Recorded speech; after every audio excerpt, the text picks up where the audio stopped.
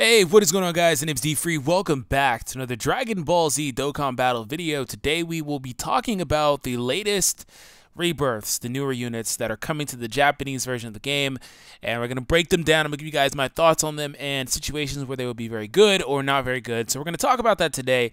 And as always, if you're not subscribed to the Dokkan Reddit, it's a great community with a lot of my friends over there and a lot of people that you can interact with if you have questions regarding the game. So I implore you to go ahead and subscribe to them. They recently hit 30,000, so I'm very proud of those guys over there. So anyways, LR Broly, you guys are familiar with him. You know, I haven't done a whole lot of videos on him, but a lot of my friends have. So he's coming to the Japanese version.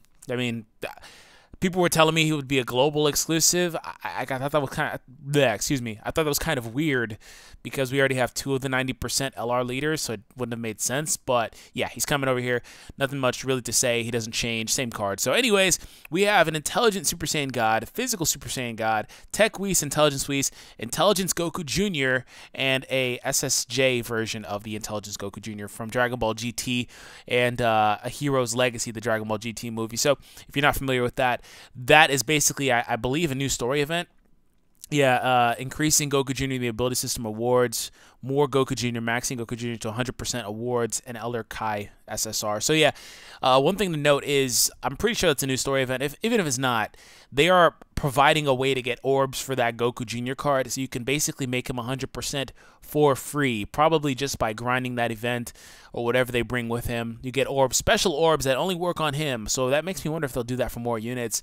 He's not the best, but he's not bad either. We'll get ahead and talk about that in a little bit. We're going to start off in chronological order. We're going to skip the 1, 2, and 3 because we know about those guys. We're going to start with the Intelligent Super Saiyan God. Let's go ahead and open up his card here. And of course, there should be some translations down here. I didn't even look for them, to be honest. All right, so we do have translations. So his leader skill is 2 key and attack and defense up 50%, so no HP buff for intelligence and STR units. Attack and defense up 80% when HP is 30% or above. He does supreme damage and he lowers defense. It's not a great reduction from what he's listed here. Dimensions of the God, what's that, a 1200 attack boost? I think that's the Warrior Gods link. Whatever it is, it's not very significant. Shocking speed, Super Saiyan, over in a flash. Oh, man, he doesn't... Okay, anyways, Kamehameha, he has Saiyan lineage now instead of prepare for battle. Not sure why, but okay. And shattering the limit, so that's the Rebirth link. This is the card art. Really, really good art, to be honest. I love this art. Super Saiyan God Goku is just very aesthetically pleasing. He looks really cool. So we're going to go ahead and check out his max stats. 93 and 9400, rounded up. 8400 attack and 4000 defense, or 3900, rounded down a little bit. So give my general thoughts on him, right? It's cool that he debuffs, but unfortunately debuffing defense is 99% of the time just flat out blatantly stated a useless mechanic. It doesn't really do very much for you. That being said, it's cool that he gets an attack and defense buff that'll allow him to hit pretty hard and tank pretty well on a 120% lead team. He's not going to do that practically on a Buhan lead team simply because his base stats aren't too high, especially the tanking part of it. You know, if he lowered attack and he had like the same defensive stat that he has now, it would be a little bit more viable as far as using him as a defensive unit. But having him on a rotation with LR Piccolo and his 80% defensive buff could net pretty solid defensive numbers from him. You know, obviously it'll change a little bit depending on what you do with the potential system. So I can see him probably getting 22, 24, you know, something like that, 1000 defense, to where he starts to take normal hits pretty well while dealing out a solid amount of damage. At SA1, let's go ahead and look at his key multiplier. It's 140% key multiplier. So that's actually really significant. SA1, I'd probably expect him to hit for, you know, 150, 200,000 damage, whatever it is. So he'll start to hit pretty hard as he progresses. So is he a bad unit? No. Looking at it, he's a great option, right? He's a great option for Intelligent Super, but he just doesn't fit on the best possible team. I always make sure that I like to, you know, explain that to people. It's, of course, if he's the best you have, fine, right? Because I'm not going to look at it as if everybody has the best possible everything. He's a phenomenal unit. He just doesn't fit onto the best possible if you do happen to have the best possible. If you're like the 1 or 5% of people that do. So he's a really good unit. I don't know why he didn't get prepared for battle. Like, why Saiyan lineage? It's 1 key. Prepare for battle is basically linear to the team. Everybody has it. Saiyan lineage and over in a flash are not very viable on super intelligence honestly, neither is shocking speed. I mean, if you have LR Gohan, more power to you. He has shocking speed. Other than that, I mean, he doesn't link with anybody really well on the team. I mean, he has Rebirth if you have Pandel. So, I don't know. He's weird. Let's go and look at Whis. So, Intelligence Whis, one of the original SSRs, is finally getting an awakening. He's a really old unit.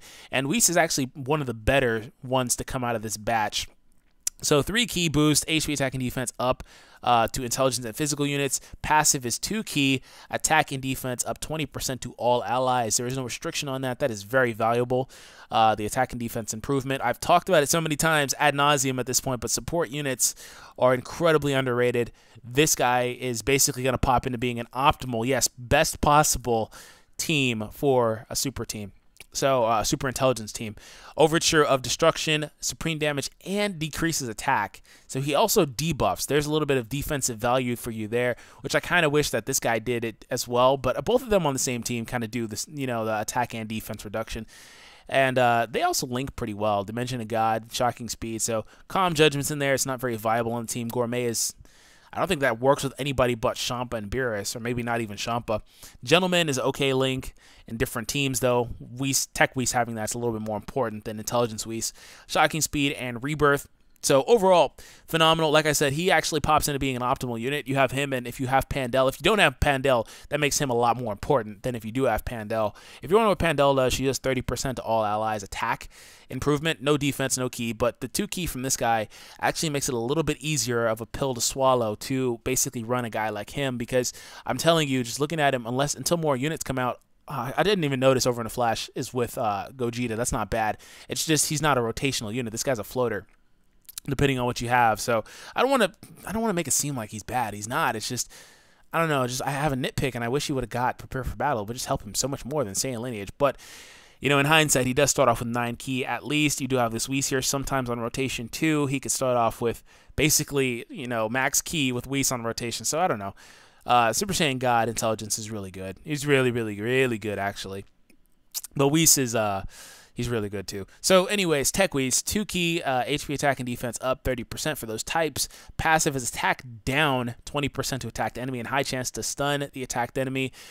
Supreme damage and decreases attack. Dimension of God, same links actually. They just add shattering the limit. So, you know, Tech Whis is in a weird situation, and I'm gonna show you guys the arts too. Tech Whis is in a weird situation. He's kind of like, I don't know if you guys saw, but I did a video, and I didn't really break it down individually in a video, so maybe you heard me say it in a video. But you know, Tech Whis, oh no, excuse me, his best friend Tech Pycon, they kind of are in a situation where they can't get a whole lot better because their roles are predetermined. That's not a bad thing. It's just they have predetermined roles where they do the same thing. They function the same. So obviously, Pycon, he gets a little bit bigger of a buff. He hits a little harder. He gets Fierce Battle. You know, Whis gets Rebirth, which is fine. Whis also now debuffs the enemy's attack, so that adds a lot more defensive value. So Whis double debuffs. He does 20%. I assume that it works the same way his stun on the passive does. Tech Whis' stun only lasts for that turn. And the attack reduction, generally when a unit has one like that where they have to attack the enemy first, only lasts for that turn. So if he gets a super attack, the super attack mechanic of lowering the attack will sustain, but the one for the passive, 20%, does not stay. And the one problem with the Whis' passive, Tech Whis' passive, is he has to hit the enemy. Both of them, you know, he can't stun without hitting. You know, there are some units that just naturally have a chance to stun without even hitting, just simply by them showing up on the map or on the field. And he also has to attack, you know, because there are other units that have debuffing passives that you would kind of want his to be similar to, like Super Saiyan Blue Vegeta and Omega Shenron, where they just show up regardless of whether they hit the enemy and stuff like that. They get their debuff off. Of course, Vegeta has a little bit more stipulation on that because he has to hit, he has to be there with a extreme type enemy. So an enemy that is a villain character is the only time that Vegeta gets his passive. I'm not trying to compare Whis to a Dokkan Festival exclusive in particular, but it's just showing you guys the differences for that and how that's not that great, but it's a good solid ability. It's just not that great because there is a restriction in that he has to hit somebody. So he didn't have a whole lot of room to get better. That's really the only real change to him, is that 20%, which is a pretty significant debuff when you factor in the super attack reduction as well. So kind of still the same run-of-the-mill card. just fits into the tech team if you need him for the defensive purposes. Him and Tech Pycon still do the same thing together. They have a little bit more attack reduction, though. So, a lot of times I would kind of keep, Pycon on the rotation and float Whis or whatever I did. Maybe keep them together. But it does give you a little bit of incentive to attack with Whis before you attack with Pycon to get that additional 20% for the rest of the turn. So that's cool.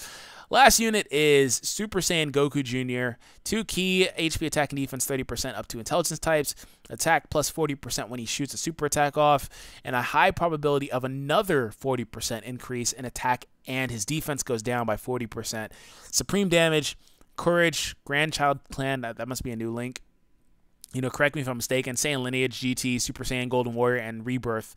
He goes TUR. Yes, he goes 120. All these units go 120. So that's pretty cool. They don't have one for physical Super Saiyan God, but he's actually not even translated. But I was told that he gets Fierce Battle and he gets a 2-key passive. We'll look at his card. But yeah, so physical Super Saiyan God. We'll talk about him after we talk about Goku Jr. Goku Jr. is a unit that's free, and he can go up to a TUR, so he's a Rebirth unit. He also gets those special orbs, so you can 100% him. He doesn't have very good stats, but that's basically because he gets those orbs, and I think his potential system improvements net him up to plus 4,000 in stats, so he gets over 10,000 attack, and it's really cool art. I like it. He gets over 10,000 attack. He has a really bad key multiplier, 125.